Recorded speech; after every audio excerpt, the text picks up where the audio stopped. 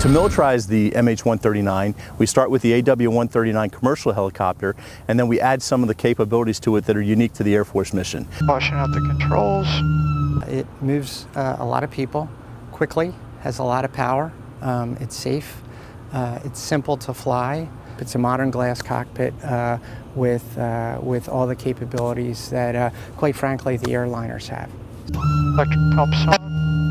The capabilities of the autopilots. The aircraft will fly itself. So when we say capable, we mean the aircraft is able to go do the missions the Air Force is looking to go do. When we say it's right-sized, we say it is about the right size to go do this mission. It's not too big.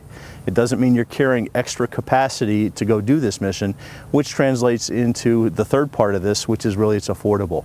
The aircraft is much cheaper to fly than other competitors, and it's much cheaper to fly and support than the UH-1N that it's going to be replacing. Having flown many of the military helicopters that are out there, pretty much all of them, when it comes to power, there are very few in this class that can beat the 139. We've submitted our proposal. We're pleased with what we've provided to the Air Force. We're confident we meet all the requirements, and we think we're going to wow them when it comes to what the overall price was and the features that we're going to offer in our aircraft.